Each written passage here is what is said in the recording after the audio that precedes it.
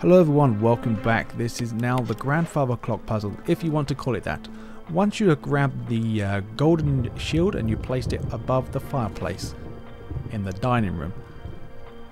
So if you want an idea on how to do it, you might want to look at the picture just to the left of the grandfather clock.